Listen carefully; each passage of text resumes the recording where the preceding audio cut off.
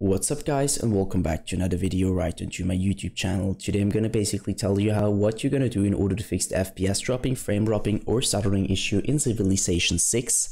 So stick to the end guys, this will be a step-by-step tutorial, and in the end you will probably know what to do in order to fix this kind of issue. Before we start right into the video, I just want you guys to let you guys know that I would really appreciate it if you would just leave a like, a comment or a subscription right into my YouTube channel. It would really make my day and help me out as a little YouTuber as I am.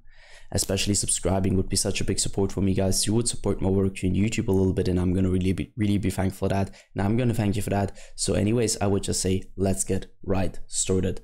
So the first step in order to fix this kind of issue is gonna be to navigate to the bottom of your screen, right clicking your taskbar and opening up your task manager. The next step is going to be to navigate to the top left corner of your screen just to ensure that you're sticking around processes. And what I want you to do next is going to be to click onto CPU and end every single task which is currently running and has nothing to do with Windows obviously and is having too much CPU usage by just simply right clicking it and clicking onto end task. They'll also want you to do this for your GPU. So let me explain that. Too many applications, background processes, programs or games running at the same time with too much CPU or GPU usage on a low end or bad PC will cause your PC to have FPS drops, stutterings or frame drops, and by simply ending those tasks you're avoiding this issue. So once you're finished, I want you to end the task manager.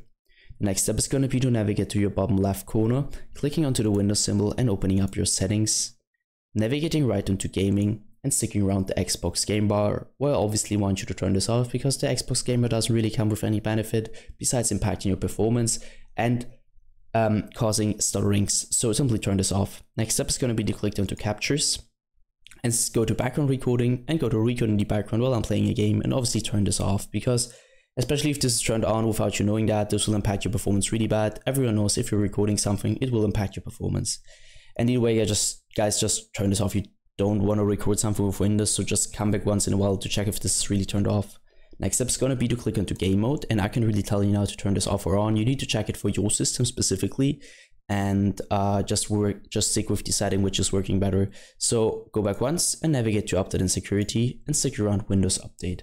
And I know guys, it's going to sound a little bit basic, but trust me, updating every single driver you could possibly update on your PC will help you a lot with every kind of issue you're currently having, and also with FPS drops, stutterings and frame drops. So just click on to check for updates and download the latest version of Windows, provide the best possible performance for your PC. Once you're finished, you should be able to end this task and do the same thing for your graphics card. So go to the application, go to the browser and download the latest version of that just to provide the best possible performance in general for your PC. That's it for the video guys. I hope that I could actually help you out with this one. If it was like that, just leave a like, a comment or a subscription. I'm going to really be thankful for that. And I'm really sorry if I couldn't help you, but I'm just trying to do my best in order to help you out. Either way guys, I hope you guys have a wonderful day. See you at the next one and bye.